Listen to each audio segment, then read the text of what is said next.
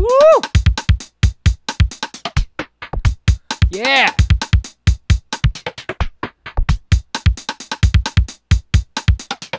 Well, howdy doody there, ladies and gentlemen. Today on Exploring Limitations, we're going to be taking a look at the TR-505 and how you can affect its sound using only techniques relating to pitch. Here we go.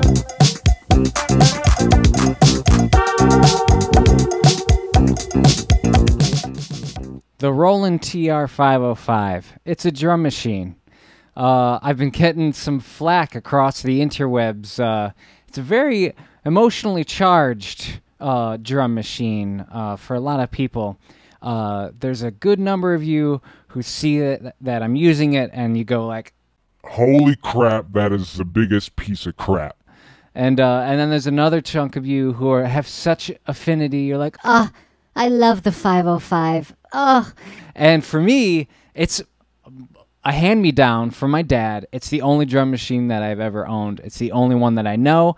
And in the spirit of exploring limitations, I really, really have just been trying to dig into the 505 to figure out, what can we do here? It took me forever to even begin to learn how to program it. Probably the first 10 made-on-tape tunes were made using factory drum patterns that I would play and in real time. You could do cool things with it. You can play in odd time meters. You can metric modulate. This video is not exactly about the ins and outs of the 505 itself, but more about how do you take something with relative little variation and ability to tweak. How do you tweak it even more? How do you do that? And the 505 is a perfect presentation for me as like, well, what do I do? And this video, we're going to look at how to affect its pitch essentially through three different methods. One, we're going to be using the Digitech Whammy, which, hello, is awesome. If you don't have one, I recommend looking into it. You can find them. Thank you, everyone. Jack White and Tom Morello are two of my favorite musicians. That Whammy is a key. Anyway, all right, I said three. Three things we're going to look at. We're going to play it through the Whammy, see what happens. I'm going to show you using the Tascam Porta 2 Verispeed itself, which I've already used in the past, and then we're gonna take a look at the reel-to-reel and see what we can accomplish with pitch by messing around with that after the fact, and I'll show you some cool stuff there. So let's just get into it. I'm gonna be sticking to this beat that I programmed, I think, on the last song. And that beat sounds like this.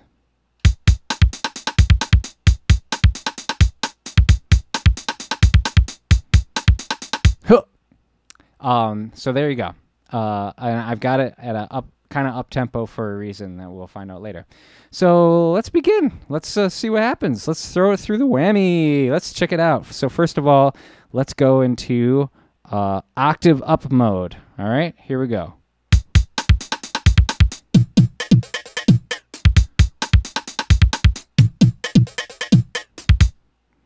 All right, that's kind of a cool electric sound. Let me hear that again, just in the up an octave.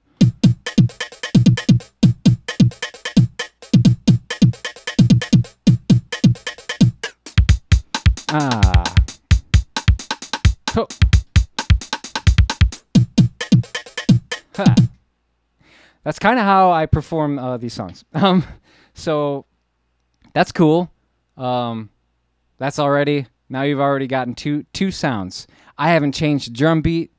I haven't done anything. That's up an octave. And what does two octaves sound like? Let's find out here.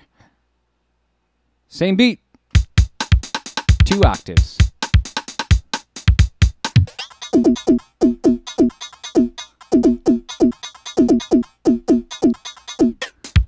Oh.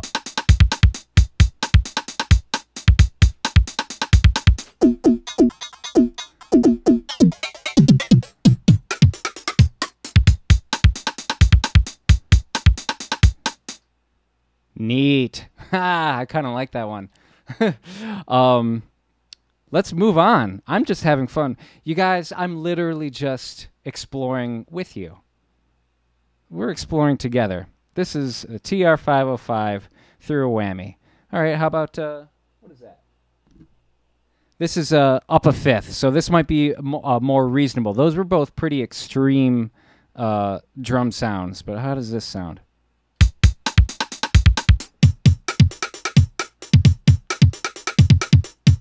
I could hear that happening like as your main beat and dropping.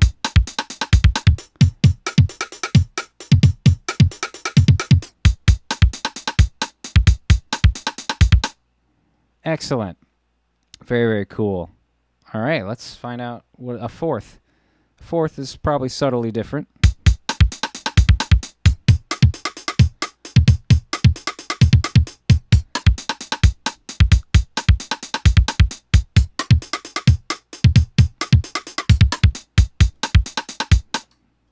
All right, that's kind of subtly different. I think we're now beginning to enter the realm of downward. Yeah, downward motion. So this is going to be down a second. I apologize if anyone out there has any music theory questions. Leave them in the comments below. Because I'm just throwing out terms, musical terms, like I'm assuming you know them. A second, a third, a fourth. These are intervals in music, just telling how a pitch relates to another pitch. So, la la, that's a step. Or a second.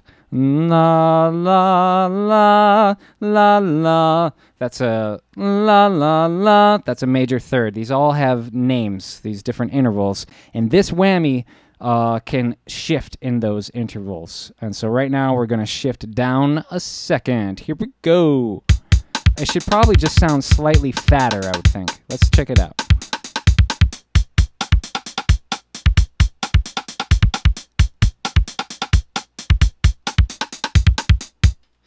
It wasn't until the other day I thought of even putting the 505 through the whammy. And, the thing that I love about the whammy is it's got that glitchiness to it. Again, Jack White and Tom Morello are famous users of it.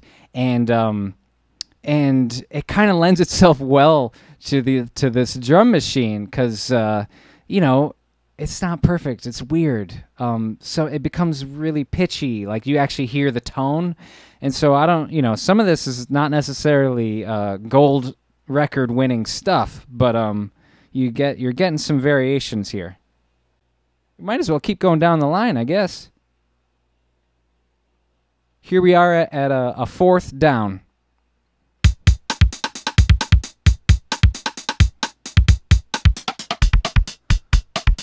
Oh, that kick drum is floppy.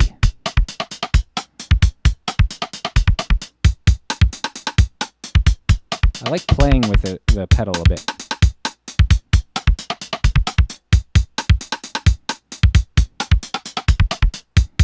There we go.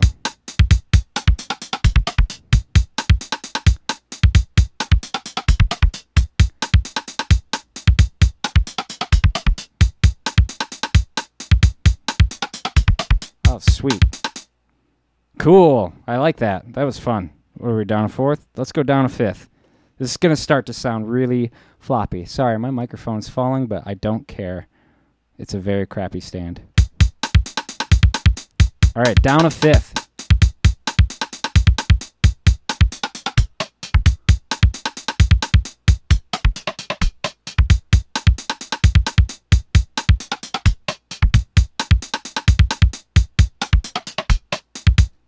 Cool. All right, next. What do we got? Down an octave. This is going to probably start to sound weird.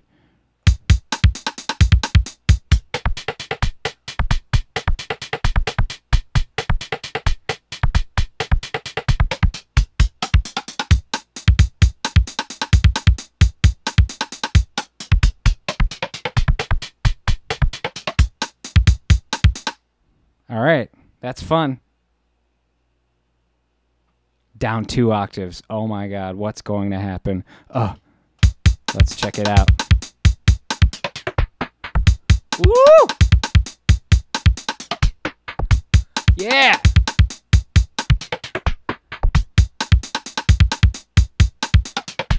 Oh, I like that.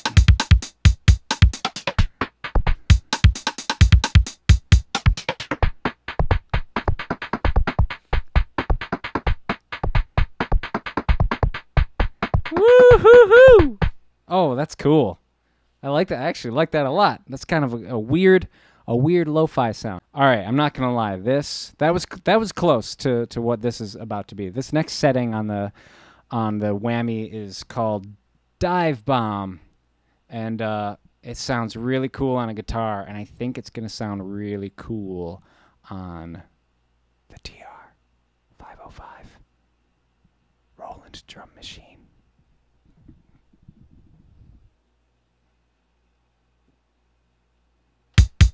All right, get ready for Dive Bomb.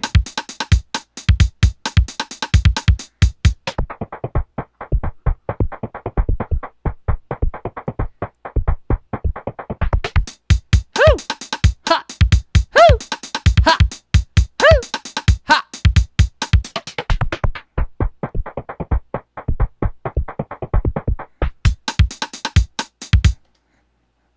Wow, so that's just the Roland TR-505 and the Digitech Whammy pedal. That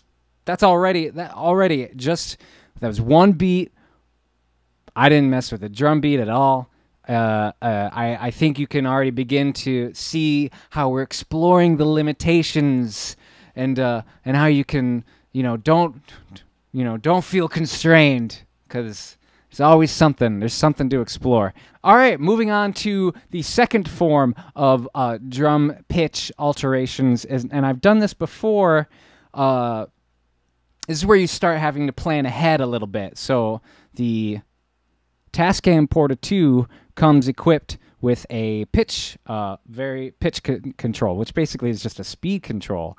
So sometimes in the past I've recorded the drum beat fast and then played it back slow. So let's hear what that sounds like.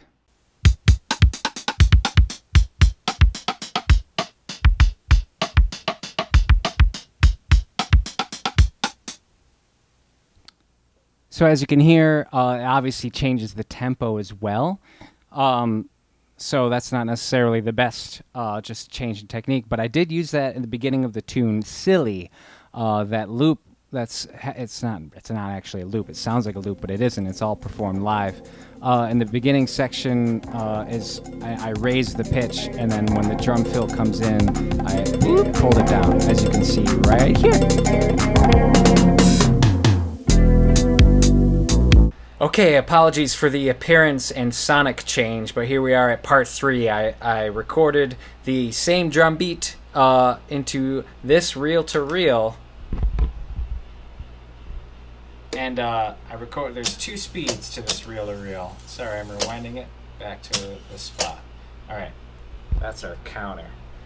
There's 2 speeds, as you can, there we go. High and low. That's it. That's all you got. So I recorded the drum beat. At a high speed, and we're gonna see what it sounds like when we slow it down. Let's check it out. It should be sick, bro.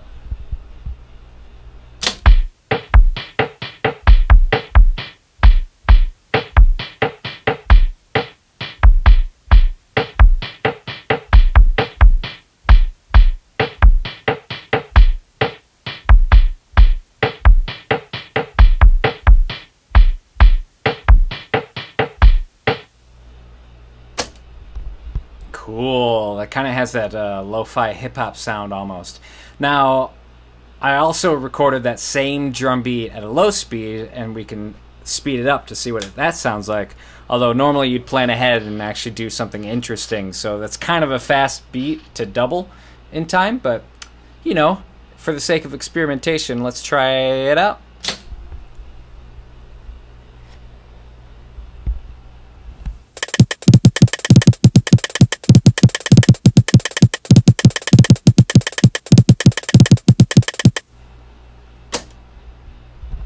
Wow, feel that kick drum. Feels good, right? Okay, back to you, other mate on tape man. Well, there you have it. Here, that's the exploring limitations of the 505 and using just pitch techniques. You know, there's other things you can do with the 505. I put it through delay pedals. I put it through filters and stuff like that. So I think there's a whole lot you can do to mess with the sound. It's tricky because, you know, the balance of the individual drums, the kick and the snare and all that is all, you can't control those individually. So you have to commit to some weird stuff. And with that note, again, everyone, please stay safe. Please stay aware. Please be engaged. You know, there's a lot going on planet Earth and a lot going on here in the U.S. And I wish everyone the absolute best. And I study, I play, I live, I play Black American music, and seeing, you know, living my whole life, seeing what that community goes through on a daily basis is horrifying, and we need to all be aware and speak about it and do what we can. There's links that you can check out, and please do. You know, it's not a political issue, it's a morality issue. So with that all being said, thank you again for tuning in. I very, very much appreciate it, and you all have a fantastic time, and take care, be safe, be well. Thank you.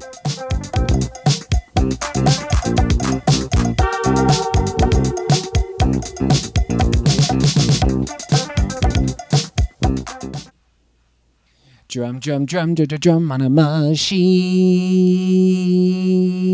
Phaser vocals. Yow.